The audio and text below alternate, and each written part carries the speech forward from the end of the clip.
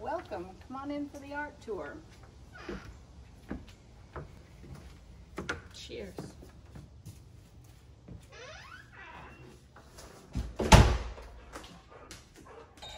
Yes, we have company. You need to be well behaved. Yes. We're here to talk about the art. This is a series called Imagine. It's 6 panels of oil and cold wax on wood, and it's about the history of where I've been, specifically places I've lived. It's inspired by Pat Conroy, and if you're in the South, it's required reading. People said to me, oh, read Pat Conroy, read Pat Conroy. You know, the guy from Prince of Tides and The Great Santini, and that just did not appeal to me. But like Pat Conroy, I'm trying to dissect the stories of my life. It's part of my mission as an artist, and it comes out this way in storytelling versus the written word. To me, this is very symbolic of each place I've been, city and country, aerial landscape, abstracted versions of it, places that were calmer and places that were busier, places that were more tightly occupied.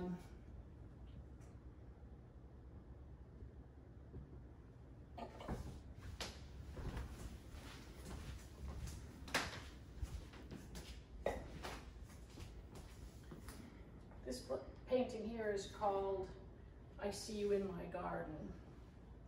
The other big story in my life as an artist is my connection to my mother, who was a very avid gardener and my first art teacher. This talks about seeing her in my garden. When I'm deep in the earth, dirty hands and plants about me, I think about her. And I believe you can never move past some of those early relationships and those early memories. They come back and find you even when you least expect them. I didn't intend to have this face come out here, but it does show up. There are other faces and figures in here. So spiritually, that's what that painting is about. But artistically, it's really about all of these spaces in between. Instead of a painting of flowers or plants or a traditional representational garden, it's more about the colors and the structure of what Mother Nature has created and these lovely little spaces in between all of the plant life.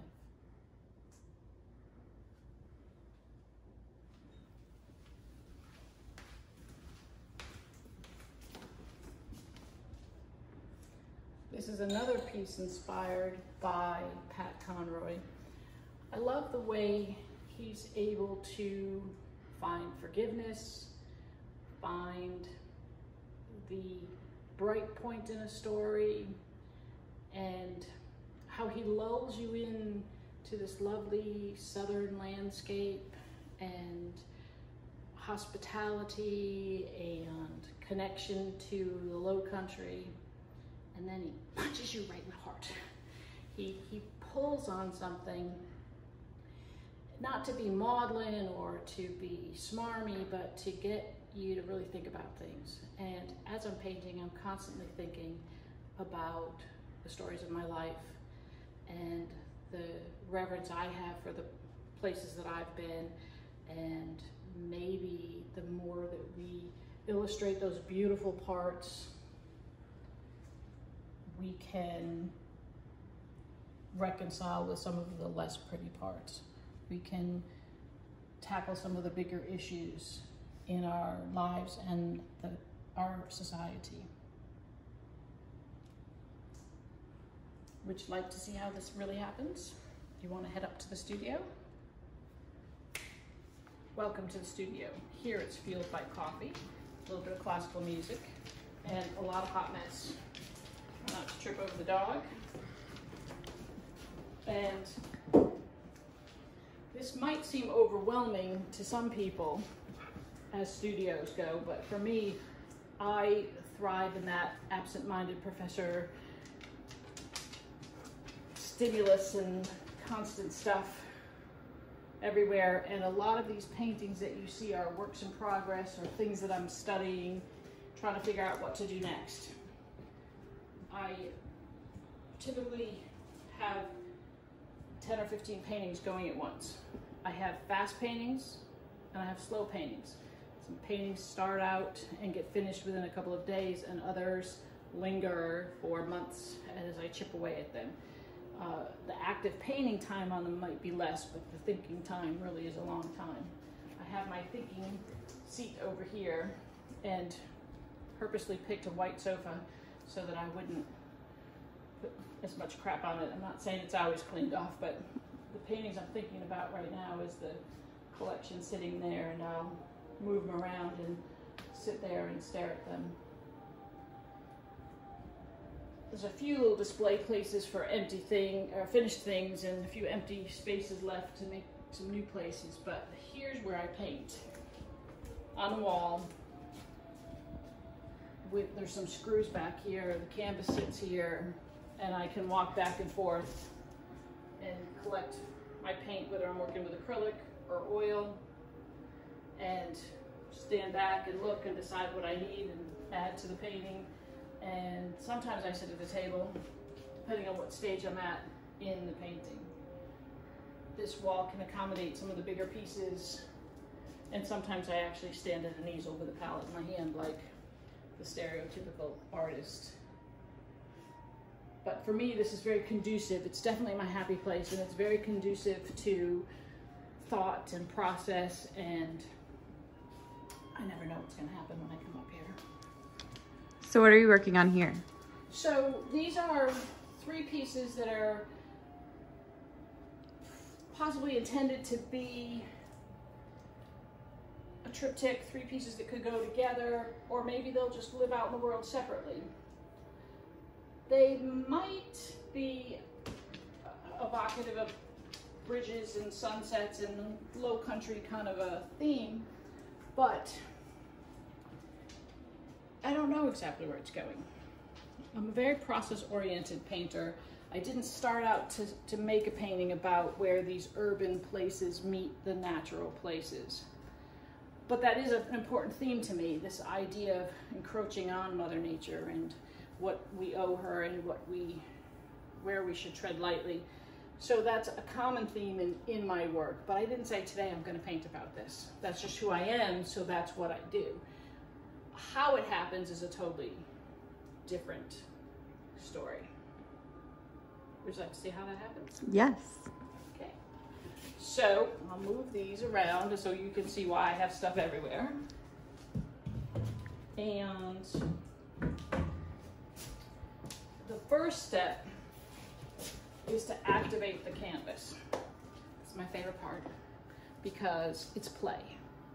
There's very little thinking, no editing.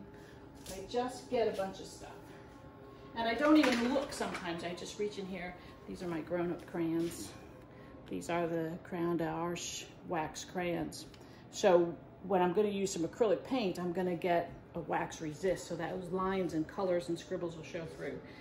And the first thing that I ever learned in art is that if you scribble and you keep making an oval and you make a circle, you add a few triangles. There you go, you got a cat. You know, so if you want to make a cat, you be the cat, and you know, just keep that mark moving. This mark making, we're always so afraid we have to have it perfect and each line has to mean something, but no, these are just, and it's interesting, we all have our own mark, and my mark tends to be this, because my maiden name begins with the letter Q. And I find it when I'm doodling or idly making marks, that's what I do. It's the oldest mark I knew, that and this cat here. I don't think a lot about the colors or what I'm doing. I just want to color like you did with when you were a kid with your whole arm, and you didn't think, you just that funness of coloring in that whatever happens to be in your hand. And I don't even think that, oh gosh, I got that orangey yellow and that purple in there, it's gonna make mud at some point. I don't even care. Just grab some crayons. I love these Derwent Inktense pencils. It's ink in a pencil. How cool is that for making marks? And again, I'm not thinking, and I've got classical music on in the background, so sometimes I listen to the music and do what the music's doing. It's that hokey art teacher stuff, but it's so true, and it really speaks to the soul. This is that ink tense in a whole pastel-y form.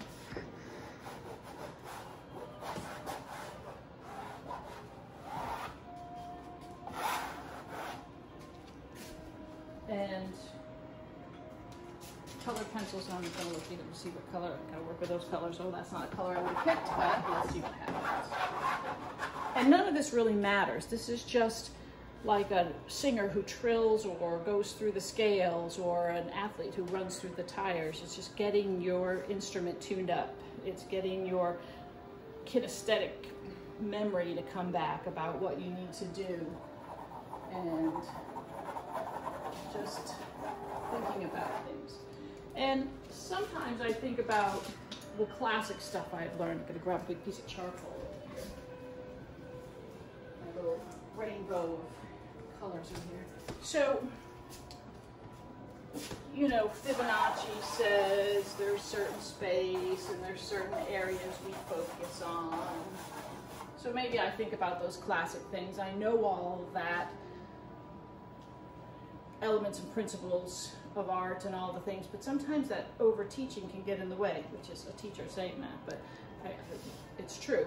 And you just gotta let it flow and let it happen, which sounds really woo-woo and artsy-fartsy, but that's true too. You really just need to enjoy the process. For me, that really works, that intuitive part. So I don't know what I'm gonna do. I don't know what this is gonna be, but right now it's just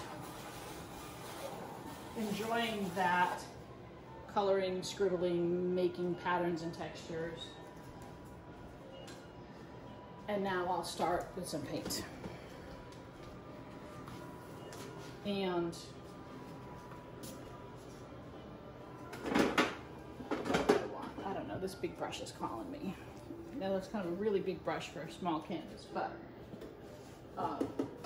because most of what I've used is water soluble, this could be fun. And this is really fun, this moving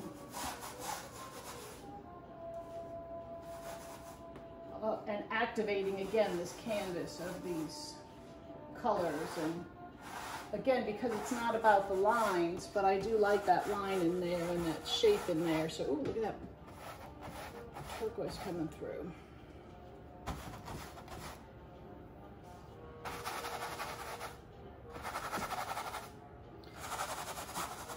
My most favorite movie in the whole world is The Karate Kid. Well, not the whole movie, just that part where Ralph Macchio gets mad with the teacher because all you're making me do is wax on, wax off.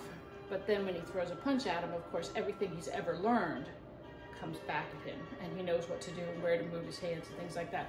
So I know what this big brush is going to do. I know what certain colors are going to do. I know what certain tools are going to do, and I know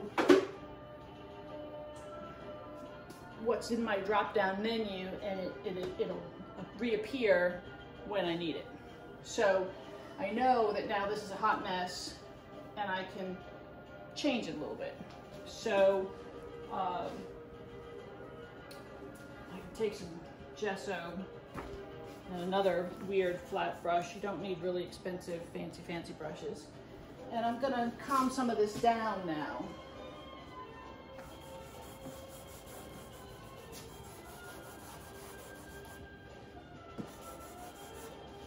And you can't get too attached to any of this stuff because, you know, I know if I really love it, I can recreate it again. And again, I'm still not thinking too much. I'm just playing.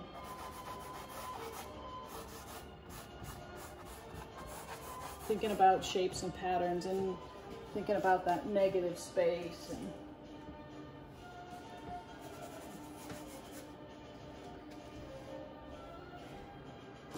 And I do have a palette and I do have paint, and because I love nature and gardens, and this is a complementary color scheme of a red violet and a yellow green. So I'm gonna start with those. And I'll mix a lot of black and white and gray into it too. Then who knows what the heck I'll do with it too. So again, I'll start with a big brush. And try not to trip over the dog again. It's right there. But, so I've got this reddy violet-y color. And I don't know. I still don't know at this point what I'm painting, what this is going to be about. But I see a shape in there. And I see another similar shape in there. And I'm just getting some color on there. And maybe I'll go over this in oil paint later. Maybe I'll go over the oil and the coal wax later. But again, but you can hear the music's getting more intense too. So, you know, I'm gonna work a little more intensely sometimes. And I'm gonna maybe work a little bolder. And later, when I'm getting into some of the finer parts, I might put a book on tape or a podcast. But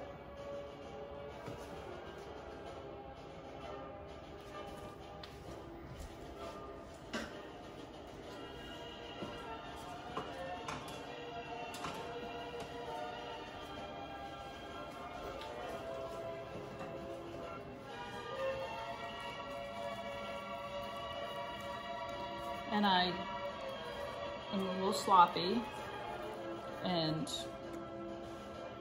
unconventional.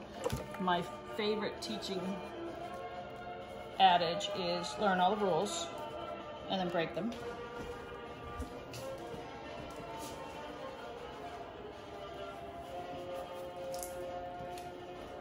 Don't worry about the floor or the wall. That's probably not a good adage, but see, then you get these little magical things that are happening, and you can't always plan that. And so over here, like, I didn't intend to make a sunset painting, but I love that yellow, and that Indian yellow, just that color came through, and then it was too much, so I toned it down with some of the color on top of it, and then I liked it, so I brought it somewhere else, and that's too squiggly for me, so I'll just wipe it off. That's kind of fun, what's happening there. Whether it'll stay or not, I don't know.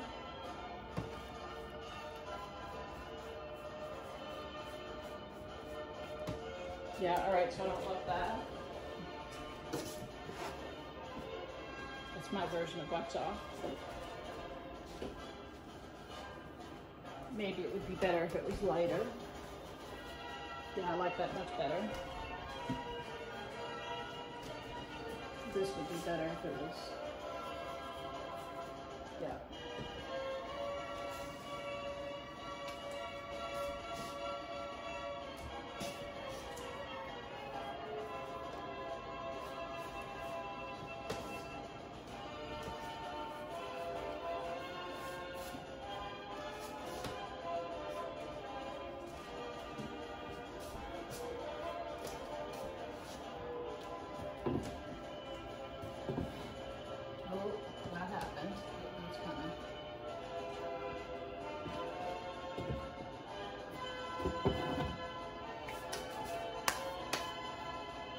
This idea of growing things, radiating, and now that's the space I like there, right in there.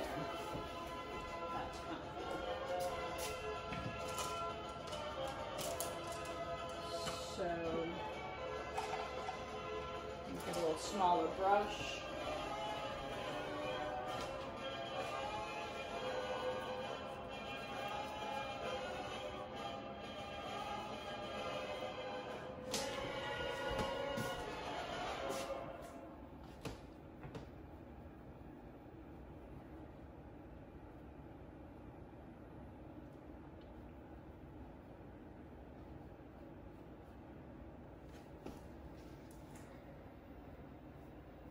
So there's a little routine, but it's not a formula. It's not a every time I do the same thing, every time I get the same result. There's always something different. So this is the fast part of the painting.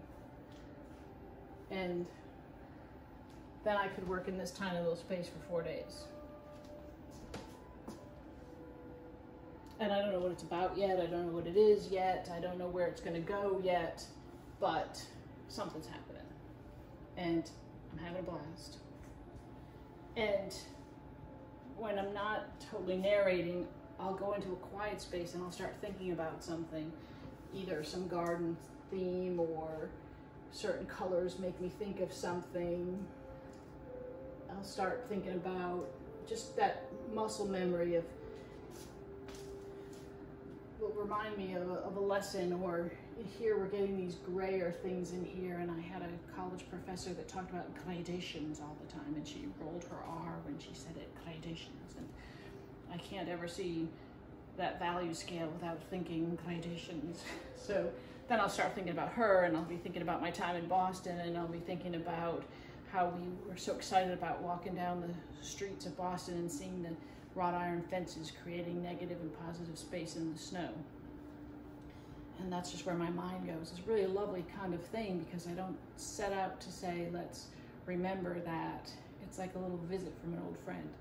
And that's pretty priceless. What am I gonna do next?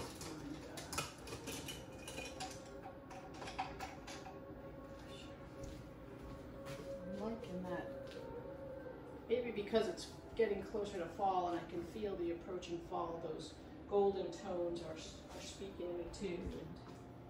And I love that golden tone with this deeper purple, red violety purple.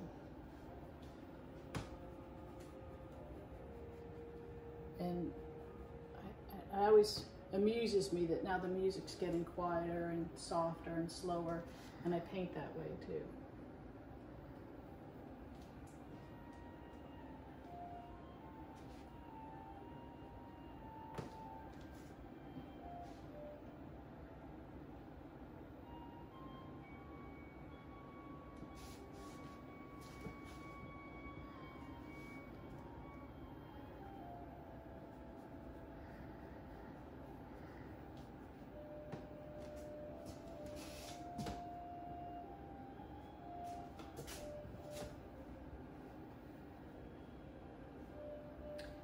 It feels like magic, but it isn't a magic trick. And when I let go of that and really remember that I am a highly trained professional and have lots of skills, even if I make a hot mess, I know I can bring it back. I know I can go through that audit of this needs some space, it needs some shape, it needs some line, it needs some texture. I know how to fix it. I know how to do it, so I don't have to worry or be concerned about how everything goes together. I can just play with it and have fun and then see what happens next. If I don't like it, I'll wipe it off, I'll paint over it, I'll redo it, or I'll make a whole other painting.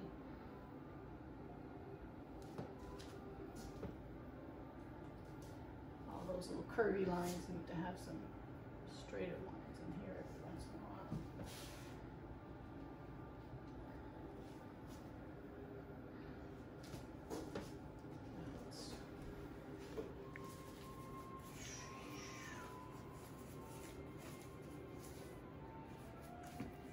Gosh, I love that color. That's just that lovely permanent violet mixed with some white, and it's only gesso too. It's just chalky gesso. So sorry, Sarah Gerard, I'm going to cover up your gradations here. Gradations.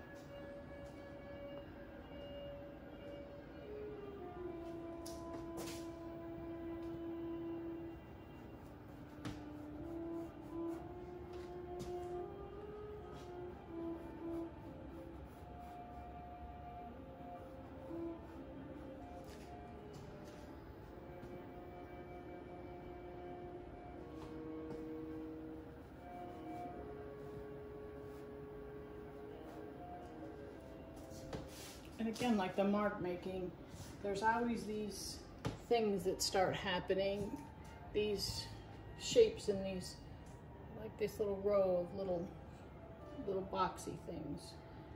Again, that's that space between. As the plants are growing, it's not as excited about the plant as those little pockets in between. And if you were only this big in the garden looking through the plants, we think we're so big and we trot across the grass, but what if we were in the grass? What if that was our home? And I like to imagine that kind of space and place, and maybe that creates a little more reverence for all the magical, mystical parts that are out there in Mother Nature. And I'll start thinking about that, and maybe now I'm starting to see the inside of a flower. Maybe we're a little bee right in here, and this is the heart of the flower. Maybe this is that pollen-bearing stamen, and these are the emerging leaves.